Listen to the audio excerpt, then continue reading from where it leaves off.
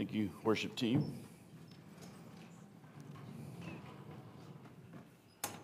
It's great to have Craig back on stage. Craig's one of our bass players. He's been out for a couple of months, but he hasn't missed a beat, no pun intended. Thanks for our worship team. We have a great team that leads us every morning. So good morning, welcome. Those of you who are here, those of you who are online, welcome. It's great to have you worshiping with us this morning. If you're a guest, either in person or online, in person, there's a guest card right in the seat pocket in front of you. If you're online, you can click a link and that'll take you to our online guest connection card. We just love to connect with people. So if you want to fill this out and give us any information that you want to, no pressure to do that, but you can drop it in the offering box right at the back of the sanctuary on your way out this morning. But we just want to welcome you to our service and thank you for being with us. We're also doing communion today. So if you didn't get one of these on your way in, if you're in person, our worship team is going to lead us in a song just before we do communion towards the end of our service. And they are right outside in the lobby, and you can sneak out and grab one there. And if you're at home online, just go ahead when you get a chance and grab the elements that you're going to be using for your communion there where you are.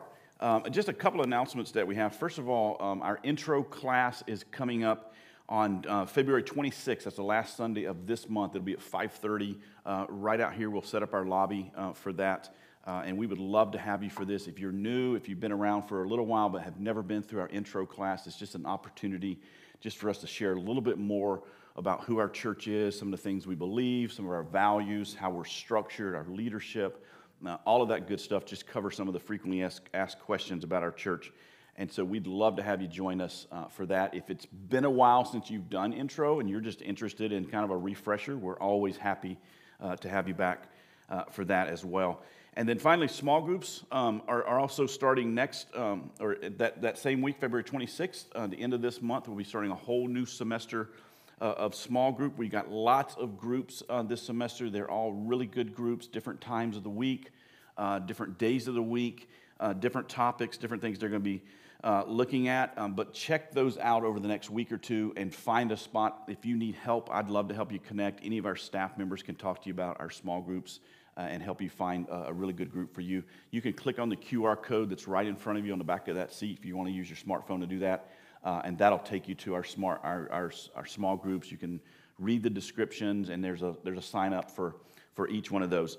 So sign up for small groups and join this semester. And then also hypothermia is coming up very, very quickly. Someone have Jeff come up and tell us a little bit, excuse me, a little bit about what's going on with hypothermia.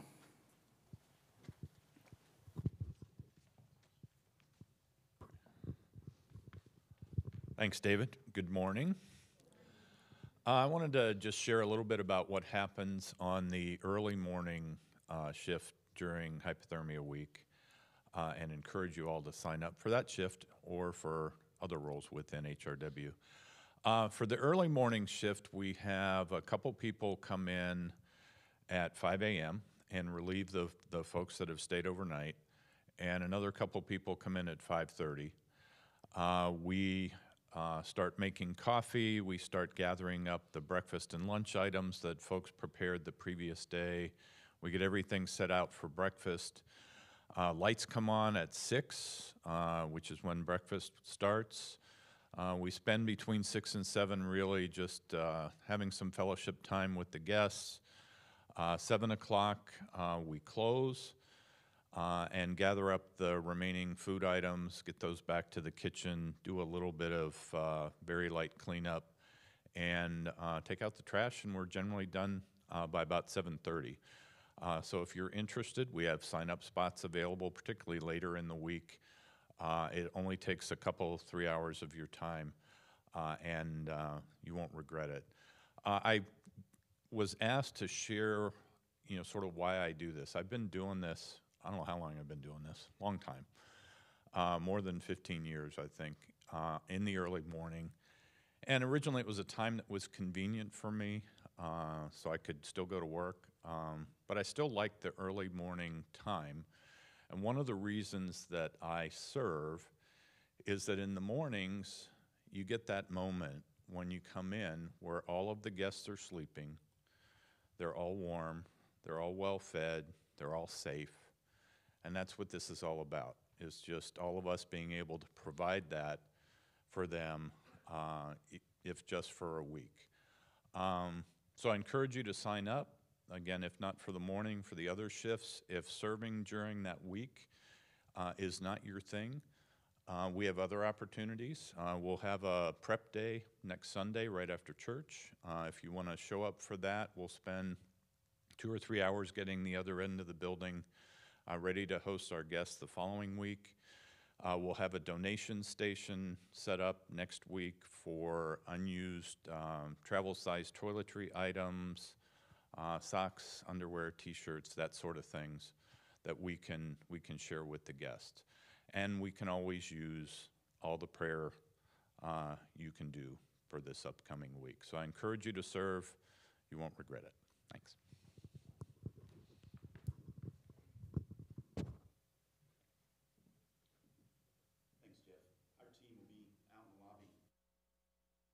After the service, if you have any questions, they can help you find a spot to serve. Let's go to God in prayer this morning. God, we thank you for a day to worship you, and we thank you for this opportunity we have with hypothermia that's coming up, just to take a week and to give back to people who desperately need our help and our support. So I just pray that you would just bless everyone who serves during that week. We thank you for our leadership team who's been guiding us for a couple of months now. We just pray for the guests that will be here. We pray for the churches that are serving right now and will continue to serve throughout the remainder of the winter months. We thank you for Facets and the Lamb Center and for just how they work day in and day out with this community that's so vulnerable. We thank you for our county government that's taken this on to support some of this as well. And so we just pray that everything would not only bless the people that are served, but it would ultimately point to you. And then, God, I just pray that you would be with us as we start a new small group semester in a few weeks. I just pray that people would just make the right connections and get to know each other and begin to develop maybe new relationships or reestablishing relationships, that they would care for one another during difficult times, and they would just grow together spiritually as they just look into Scripture and look into spiritual topics as they continue to journey together. Now, God, open our hearts and our minds to what you want us to hear today. In Christ's name I pray. Amen. So today I want to talk to you about how to read the Bible. I mentioned, our small groups that are starting into this month. Most of our small groups, dig into Scripture in one way or another. Sometimes we do different types of groups where they're not necessarily doing that, or they may be on a specific topic that's not directly related to Scripture. But most of the time, there's a scriptural component to our small groups. In fact, this coming semester, I will go over this in detail over the next couple of weeks, our different groups, but this coming semester, one of our groups is going to be doing a deeper dive into what we do on Sunday mornings, what we teach on Sunday mornings. They're going to take the message and then go in a little bit deeper when they meet together as a group. Another group, our young adult group, is going to be doing dining through the Scriptures. They're going to be actually looking at parts of the Scripture where food or drink had a significant role in that particular part of Scripture. And the great thing about this group is their weekly snacks are going to be on theme with what they're talking about. I'm thinking about showing up the week that Jesus turns water into wine just to see what's happening on that particular week. I probably won't. But that's going to be a really, really fun group. I wish I was a young adult instead of an old adult, but I'm not. Another one of our groups, or actually a couple of our groups, are doing the same study. They're going to be looking at the I am statements of Jesus, where Jesus said various things, where he said, I am, and then expounded on that. And another group, the group that I'm going to be hosting, my wife and I are going to be hosting, is a Peter Enns study where Peter Enns will really challenge us in the way that we view Scripture and the way that we read Scripture. He kind of pushes the envelope a little bit to make us think outside the box there. So that's just another quick plug for small groups and how they can not only help connect you with other people and people care for one another through small group, but also how you can just dig a little bit deeper into Scripture a little bit more through those as well. Now, as we think about reading the Bible, most people in our culture don't really read the Bible on a regular basis, right? In fact, I would go so far as to say, and I don't have any data to back this up, this is just kind of a gut feeling, gut reaction, but I would go so far as to say most Christians, most people who are followers of Jesus don't really read the Bible on a regular basis. And in today's culture, there's been a huge shift in today's culture where our culture, and again, this is true of people who call themselves Christians, people who follow Jesus, but our culture largely does not view Scripture as authoritative anymore in their lives. Now, when the Apostle Paul was writing to a young man by the name of Timothy, and Timothy was a pretty new Christian, Paul was spiritually mentoring Timothy. He became a leader, but when Paul was writing to Timothy, this is one of the things that he writes Timothy about the importance of Scripture. And this is in 2 Timothy chapter 3. And Paul says, "But as for you, Timothy, as for you, continue in what you have become convinced of, because you know those from whom you've heard it." In other words, Timothy, we've been teaching you this stuff. You know who's been teaching us. You have trust in the people who've been teaching. You know some of the people who've been teaching you this actually knew Jesus, and so continue in what you've been learning, because you know those from whom you've learned it, and from infancy you've known the Holy Scriptures. So you've been taught this all your life, Timothy, which are able to make you wise for salvation through faith in Christ Jesus. And then he says, all Scripture is God-breathed and is useful for teaching, rebuking, correcting, and training in righteousness, so that the Lord of God may be thoroughly equipped, so that the servants of God may be thoroughly equipped for every good work. Paul is saying this Scripture stuff, Timothy, this Scripture stuff is really, really important. He's saying it's able to make you wise for salvation. In other words, just reading Scripture and God working in your heart through the Holy Spirit can lead a person to find and know who God is. He said Scripture, it teaches us truth. That it teaches us truth about ourselves. It teaches us truth about God. It teaches us truth about others, about our world and our culture. He says Scripture rebukes us. And rebuke is kind of a harsh word. We don't really use that word in our English language very much. But he's just simply telling us that Scripture warns us. It warns us when we're heading down a path that might not be the healthiest path to go down. It's going to lead us to an unhealthy place. And he says that Scripture corrects us. That when we go down that path and when we make some bad decisions, that it kind of helps turn us around and get us going in the right direction. It's kind of like using Google Maps or Apple Maps, you know, the ones with a really nice voice to them, right? And when you're ignoring it and it's saying turn left, turn left, turn left, and you just keep going straight until you finally blown it and you missed your turn and all of that, and then it just says in a really nice voice, you know, make a U-turn as soon as legally possible, right? That's kind of what Scripture does for us. That's what Paul is saying. And he says it trains us in righteousness, that it not only points us in the right direction, but it gives us guidance along the way. But in spite of all that, like I said, most people, and again, even Christians, do not really read Scripture on a regular basis. And those that do, and this is really, really important for where we're going, but those that do, even those that do read it on a regular basis, a lot of us read it looking for the wrong thing. There's a guy by the name of Scott McKnight. He's a biblical scholar. He was a theology professor, and he wrote a book called The Blue Parakeet. The Blue Parakeet, Rethinking How You Read Scripture. And in this book, he calls this process that we use sometimes of reading Scripture and kind of looking for the wrong things, he calls them shortcuts. And he says that we've become really, really good in the church at creating shortcuts when it comes to reading Scripture. And here are 3 shortcuts that McKnight describes. One shortcut, he says, is people read the Bible, read Scripture like it's a legal document. They read the Bible like it's a set of bylaws. It's all about figuring out what they can do and what they cannot do. It's all about figuring out what God will allow and not allow, and where is that line, and how close can I get to it without actually stepping over it, and all of that sort of thing. Several years ago, there was a guy, and you may have seen these interviews because there were a lot of them. There was a guy named A.J. Jacobs. He was a writer for Esquire magazine, and he wrote a book called The Year of Living Biblically.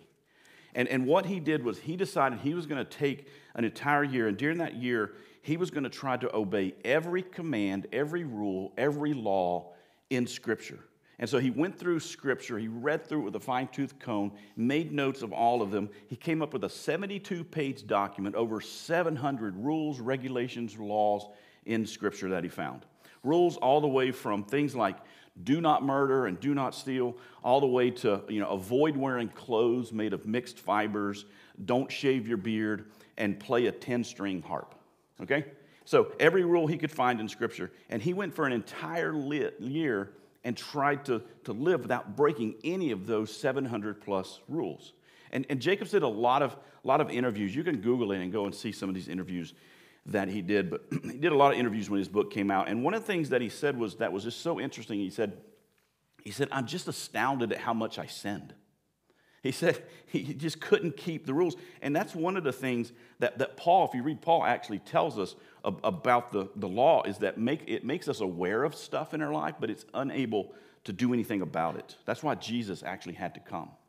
And now, there were all kinds of problems with Jacob's experience. First of all, one, he didn't make any effort to understand the context of the Old Testament laws. He didn't make any distinctions between ritualistic laws and ceremonial laws and all of that. And two, he had no real concept of the Old Covenant and how the Old Covenant was rooted in the law and the rules, and the New Covenant is rooted in Christ, and Christ is the fulfillment of the law. But the real problem with his experience was this, and I think it's one that a lot of people, Christian people, just reading the Bible have as well, that like many of us, even Christians, he was reading Scripture primarily as a legal document. Primarily as a document that says, what does God say I can do and what does God say I can't do? Now, the Bible obviously sets boundaries for us, right? It sets boundaries in terms of our behavior. It sets boundaries in terms of our attitudes and all of that. But when we read Scripture primarily as a legal document, we lose something really, really important. The second shortcut that people take is reading the Bible like it's a catalog of blessings and promises. Now, there are a lot of promises in Scripture. In fact, there are over 7,000 promises that God makes in Scripture. The Bible is filled with all kinds of promises, all kinds of blessings, but it's also filled with words of warning. It's filled with words of judgment. It tells us things that when we read it, it makes us feel really, really good. It also tells us things that when we read them and hear them, makes us feel somewhat uncomfortable. Sometimes the Bible confronts us with a truth that we'd really rather not be confronted with. And some people never get beyond the blessing and promises, kind of the feel-good parts of the Bible, and they miss out on some incredibly important stuff that God wants to say to them. And then McKnight says there's one more category. He says some people read the Bible like it's an ink blot test. Now, you know what an ink blot test is, right? It's a tool that psychologists use to examine the personality or the characteristics and the emotional functionality of their patients. And basically, they show you an ink blot test, which is just randomly made, randomly formed, no rhyme or reason to it. And they show it to you and they ask, what do you see? And whatever you see on it is what you are projecting, is what the person is projecting onto that ink blot. And the idea is that tells you something about that person or about that person's personality. And a lot of people read the Bible that way. In fact, I would say that all of us do this to some extent. We read the Bible and we project our own personal value system onto Scripture. For example, Republicans tend to see Jesus as a Republican, and Democrats tend to see Jesus as a Democrat. And the result of all of this projecting is people start making Jesus more and more like them rather than them becoming more and more like him. And a lot of us do that. We project our value system onto Scripture and onto Christ. And we look for Scripture in some way to affirm the beliefs that we've already formed. We want the Bible to tell us that we're okay, right? That we're fine. But sometimes we're not okay. Sometimes we're sick and we need a healer. And sometimes we're lost and we need someone to help us get back on track. And sometimes we're blind and we need someone to open our eyes so that we can see things differently or see things as they actually are. Sometimes there are things that we need to be confronted with in our lives. And Scripture does that if we don't project our own value systems on it and instead allow it to speak to us. So the question for us today is how then should you read the Bible? I mean, with all of that in mind, how should we approach it? How should we read it? What should be at the forefront when we study and read Scripture? Well, basically, I would say we should read the Bible like it's a story, because that's what it is.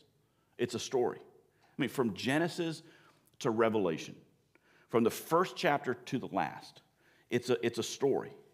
Now, we love stories, don't we?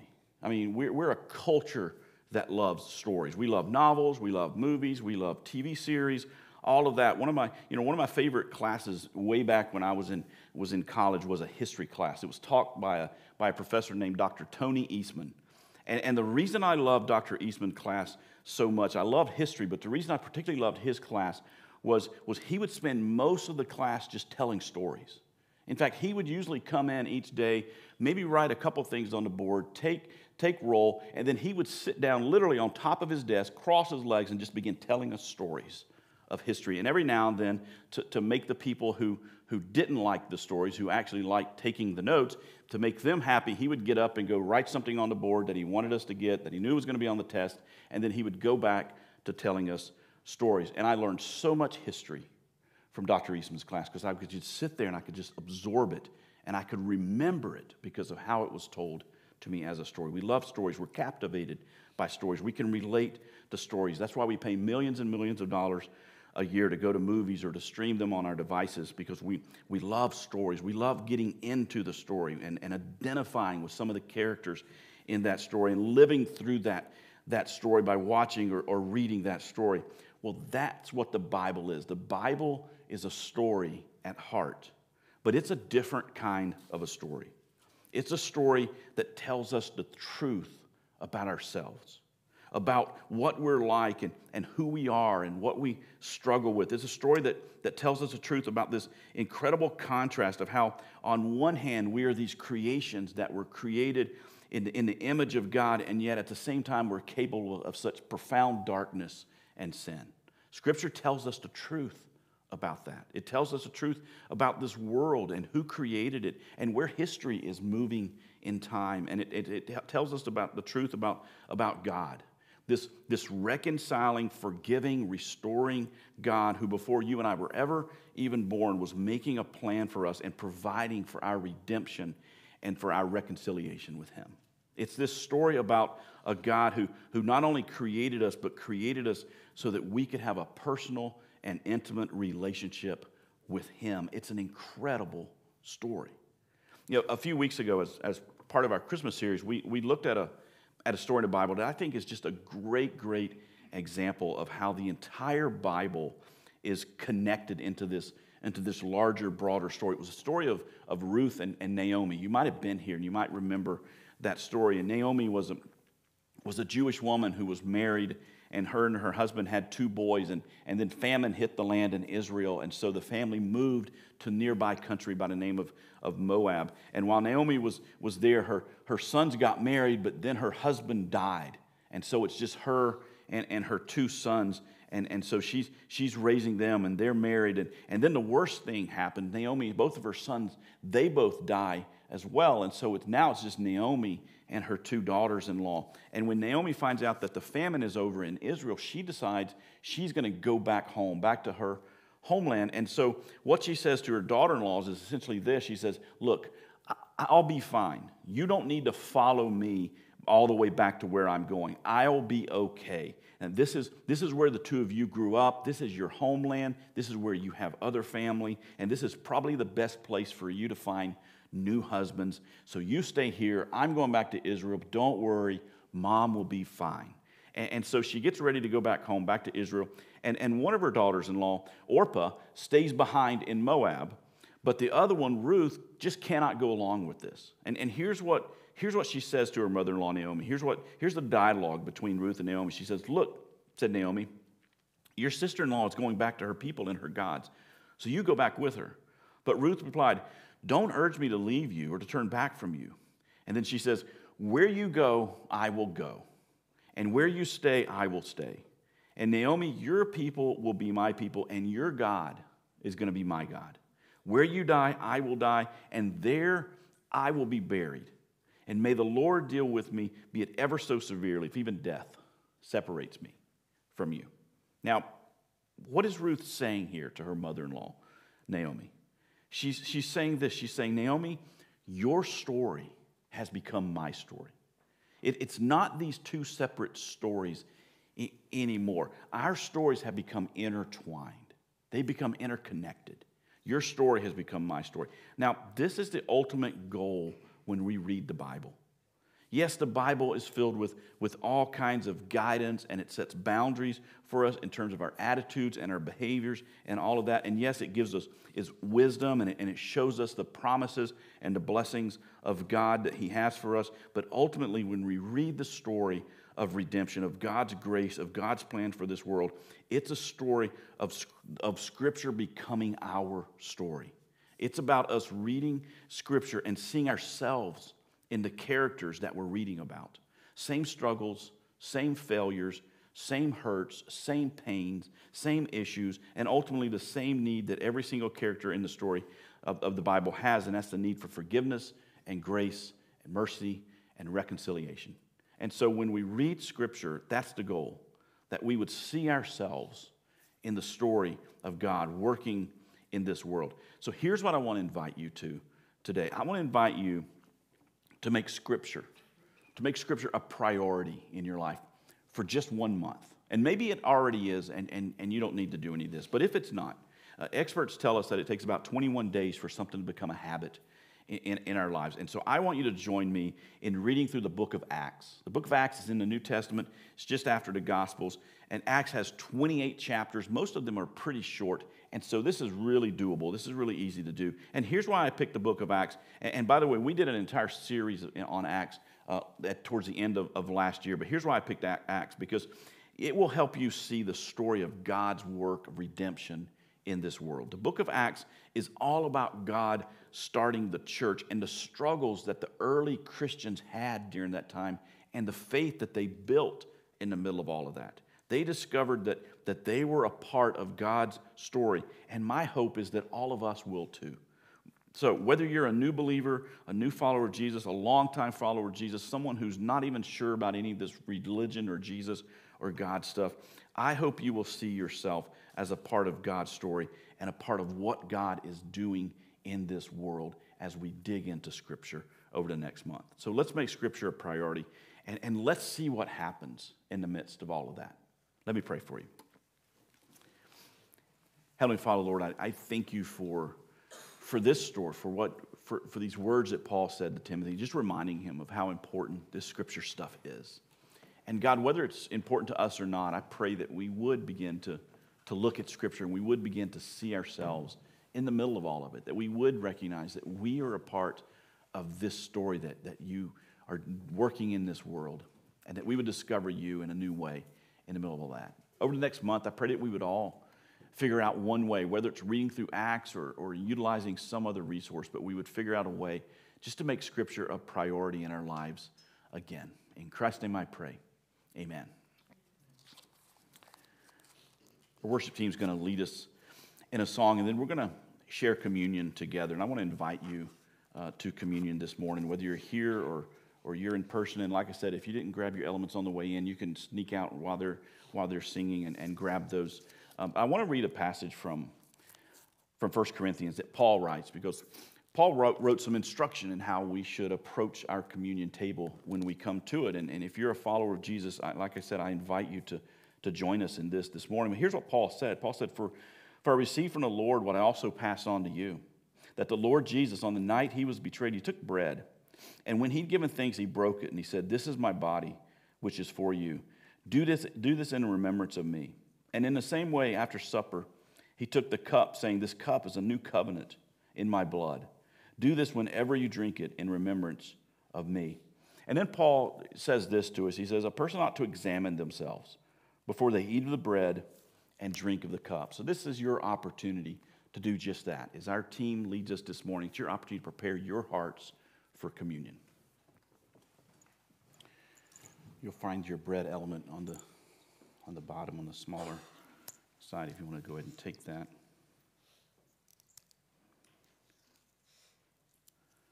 And let's go to God in prayer.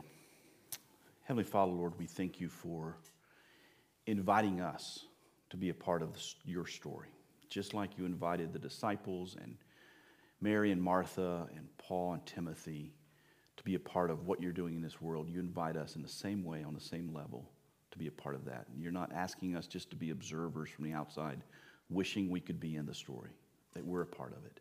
So we thank you for that. I thank you for communion. Thank you for this beautiful symbol to remind us that we're a part of what you're doing in this world, and to remind us of what you did for us so that we could be a part of that. So for that, we give you thanks. In Christ's name I pray. Amen. Like Paul said on the night that Jesus was betrayed, he took bread, and when he blessed it, he gave it to his disciples, and he said, "This is my body, which is broken for you. Whenever you eat it, remember me."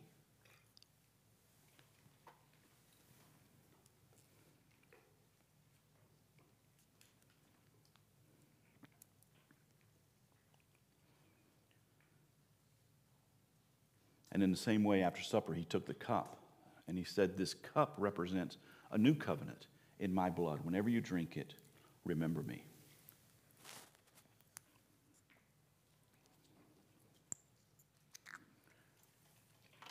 Scripture tells us that when he and the disciples had finished that night, they sang a song, and then they went out. So I want to ask our team to come back up and lead us in a closing song. While they're coming, I just want to remind you to check out our small groups this week. I'd love to talk to you about those. Our staff would love to talk to you. See our hypothermia team. If you haven't signed up for a slot in hypothermia and you're available to help serve that week, go ahead and see them on your way out. They'll be out in the lobby and can help you do that. Let's stand and sing one more time. I hope you have a great week wherever you are this week.